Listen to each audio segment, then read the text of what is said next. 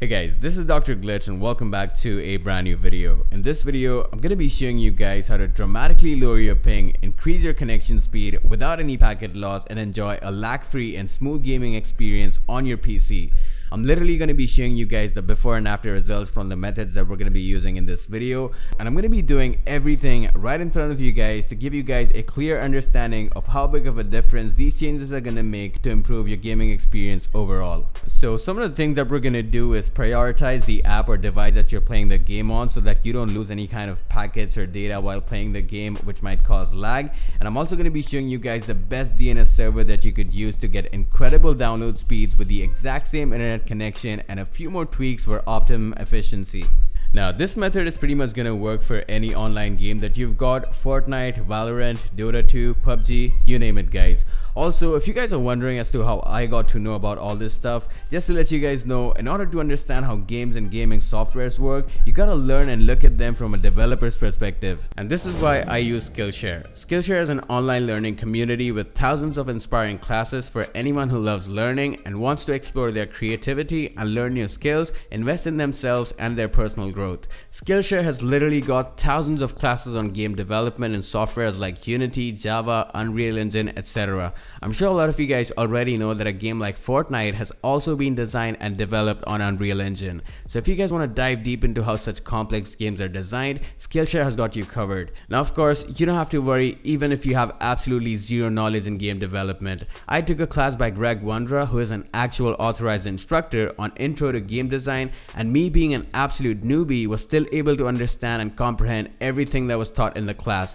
The class covers basic topics like how to download and install Unreal Engine to complex ones like game geometry, player metrics, and stuff like that. And right now guys, since Skillshare is the sponsor for today's video, the first 1,000 people to sign up with the link given in the description box or use the code Dr. Glitch will get a 1-month free trial of Skillshare. So go ahead and try it out right now. Alright guys, so coming back to the topic of today's video, like I said, I'm going to be showing you guys the before and after results, and we're going to be taking the example of Fortnite. But again, like I said, you can pretty much do this with any other game and it's going to work just the same. Alright guys, so let's go on to settings and check the ping that we have right now so that we could compare to the ping that we're gonna get later on in the video after we've applied all the changes. So as you guys can see, I'm getting around 120 ping on EU servers, and it's also set to auto, which means that this is the best ping that I could get using the internet connection that I have right now. So let's just go ahead and start making the changes in order to see the difference. Alright guys, so once you're on your PC, the first thing that you're going to be doing is go onto the search bar at the bottom and just type in CMD, which is going to open up the command prompt, and you're going to be typing in IP config / flush DNS. Now what this is basically going to do is it's going to flush out all the accumulated DNS that's been loading up over time. And it's also going to help the new DNS server that you're going to be setting up to run efficiently. Now once this is done, the next thing that you want to do is go onto control panel and then head over to network and sharing center, and then go on to change adapter settings, and then right click on your active internet connection and then go on to properties.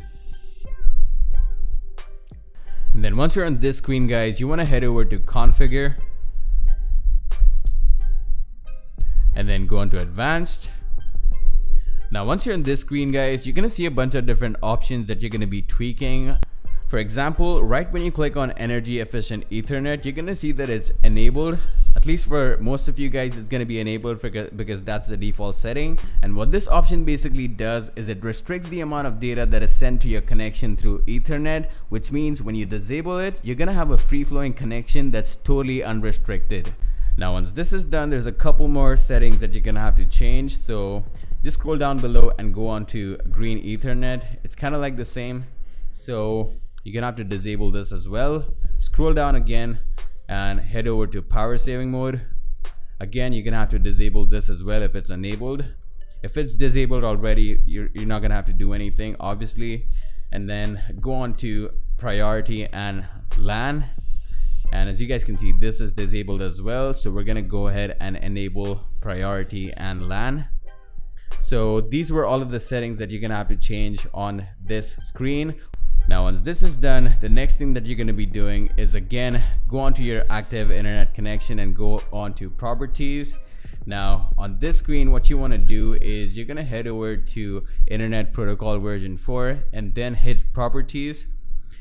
Now on this screen, you're going to get an option to change the DNS. As you guys can see, you can obtain this DNS server automatically, or you can use a manual DNS. So we're going to be using the second option, which is use the following DNS server address. So you're going to be typing in the manual DNS, which is 8.8.8.8, and the secondary DNS is 8.8.4.4.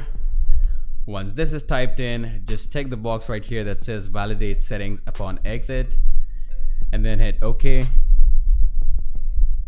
Now once this is done, the last thing that we're going to do is we're going to be prioritizing our device as primary. So again, what you're going to have to do is go onto Internet Protocol version 4 once again and then hit properties.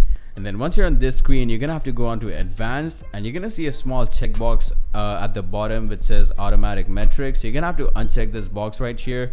And then right below it, you're going to see another box pop up. So you're going to have to type in any number that is below 10 because any number that's above 10 is going to be used for general connections, which means that your device is not going to be able to prioritize over others. So my sweet spot is 7, so I'm going to be typing in 7. If you feel like your connection isn't getting better, just keep going at a lower number. So once this is done, hit OK. And then hit OK once again, validate settings upon exit. Make sure you do this and then go all the way back. Your system is going to run a small test to see if there's any problems. So just wait for a few seconds, and once this is done, go back, and we're going to go back to the desktop, and now we're going to start Fortnite to see if there's any improvements. So let's just launch Fortnite. Alright, now after skipping the loading and everything, let's just get straight to the point.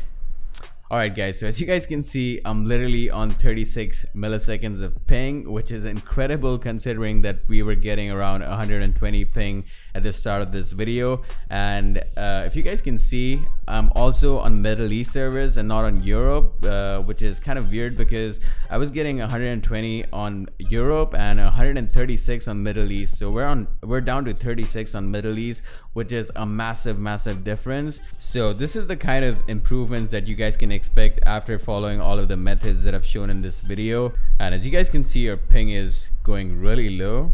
It's less than 20 actually, which is amazing considering that we haven't moved closer to the location of the server, and we're still able to get a massive improvement on our ping. So if you guys find this video helpful, please do not forget to leave a like to this video, and also do not forget to subscribe to my channel. That was all for today's video guys. Thanks a lot for watching. I'll talk to you guys in the next one.